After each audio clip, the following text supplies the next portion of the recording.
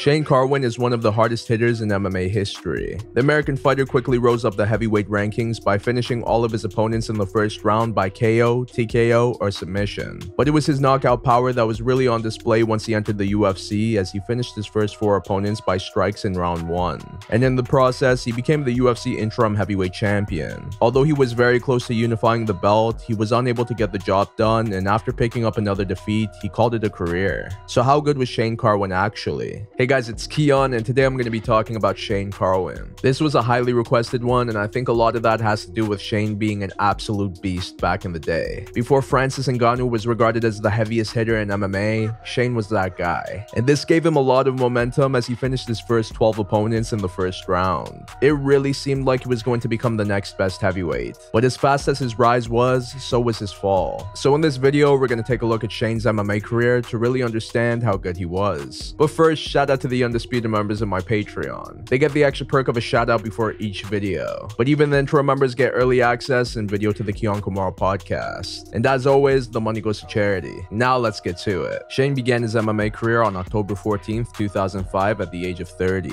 Prior to his debut, he was an NCAA Division II wrestler. He also had a degree in mechanical engineering and environmental technology. As he was starting his MMA career, he was also pursuing a career in engineering. His first fight was at WEC 17 against Carlton Jones. Shane immediately went in for the clinch, and this led to a takedown. He began to throw ground and pound, and eventually he transitioned to mount. This led to more shots from above that forced Carlton to tap. After picking up a 22-second submission win, Shane fought Jay McCown. Shane immediately secured a takedown and began to connect with ground and pound. Credit to Jay for eating all these shots and not going out. But Shane went on to lock up a rear naked choke that forced a tap. After this, Shane picked up 5 more wins, which were all first round finishes. And in the process, he became the Ring of Fire heavyweight champion. This 8-0 record led to him signing with the UFC. So he made his debut at UFC 84 against Christian Wellish. The two traded on the feet to start things off. But Shane was landing the harder shots, and eventually he connected with a right hand that sent Christian down. This led to more punches on the ground, which forced referee Yves Levine to step in.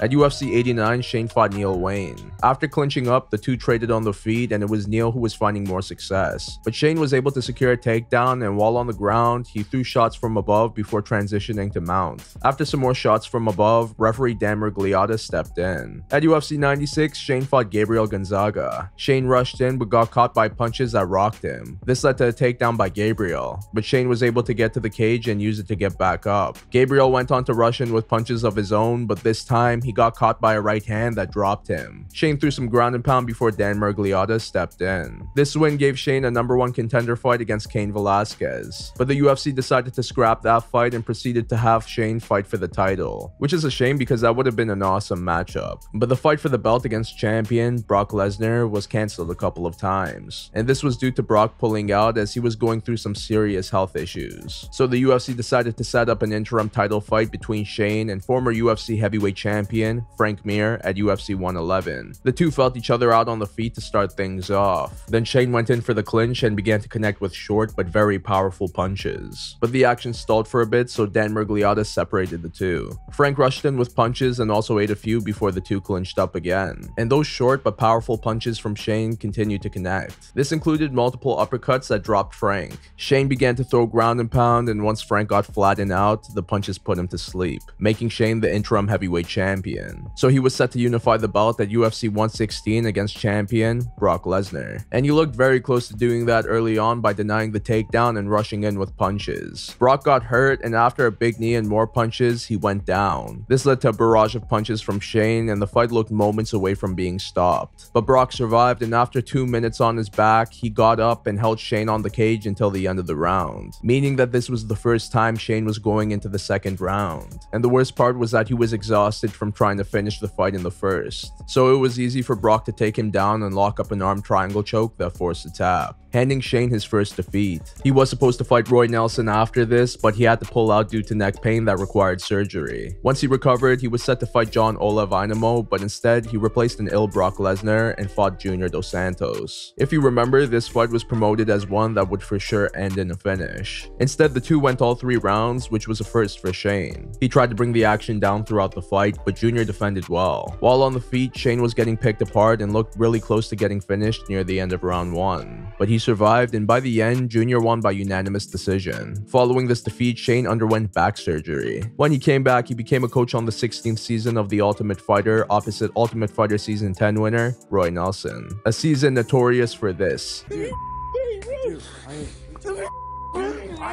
The two coaches were set to fight at the finale, but Shane pulled out due to injury. And due to the constant injuries, he decided to call it a career on May 7th, 2013. He did attempt to come back in 2016 by signing with Japanese MMA promotion Rizin, but he withdrew from a matchup due to injury and never went on to book another fight with them. Shane was also in talks with Bellator, but nothing came into fruition. He did fight in an exhibition boxing match against skateboarder Jason Ellis, who was much smaller, but Shane was only allowed to fight with his left hand. Regardless, he won the fight by knockout. So after going 12-2 in a career that saw him become the UFC interim heavyweight champion and the Ring of Fire heavyweight champion, how good was Shane Carwin actually? The power that he possessed in his hands was incredible, which is why I understand the comparisons with him and Francis Ngannou. Two men who can knock out their opponents in the most violent fashion, but they are two very different types of knockout artists. I will admit that Francis is the more technical striker, which leads to more finishes on the feet for him. And although Shane was able to drop fighters while on the feet, most of his striking occurred on the ground. And a lot of that has to do with him having the ability to generate so much power in such short distances. Plus, he has some massive fists. His short punches in the clinch inflict so much damage. And his ground and pound is vicious, especially when he transitions to the mount, postures up, and begins to rain down the shots. Plus, he has some solid wrestling and did well in bringing the fight down when he needed to. And his chin is very durable as he has taken some big shots, but was still able to survive from them. Overall, he was an all-around force, which led to 12 first-round finishes and a lot of hype surrounding him. It really seemed like he'd be the next best heavyweight, especially after the beatdown he put on a prime Frank Mir. And with Brock coming back from serious health issues, things did not look good for him against Shane. And that showed early on in their fight as Brock was close to being finished. But he survived and made it to round 2, which was something Shane was not used to, and it showed. It was clear that he did not have the cardio to go past round 1, which is understandable considering all of his wins ended in the first. Plus, Shane had to carry all that muscle. That definitely doesn't fare well for long fights. But aside from his cardio issues, Shane also got injured a lot. Injuries which required multiple surgeries. And with Shane being 36 by the time he fought Dos Santos, age was also not on his side. Which is a shame because had he started earlier, I definitely could have seen him become an undisputed champion. He even had the look of a heavyweight champion. Regardless, when he was winning, he was a walking highlight reel. And outside of the cage, he seems very respectful and soft-spoken. Similar to Stipe Miocic. Yes, Shane's fall from the top was fast, but his rise was definitely unforgettable. That's why I would give his MMA career an 8.5 out of 10. His name is one that doesn't normally get brought up in today's MMA. But once people start to discuss the most powerful hitters in the history of the sport, Shane Carwin is a name that will always come up. My name is Kiiyon, and this is my take on Shane Carwin.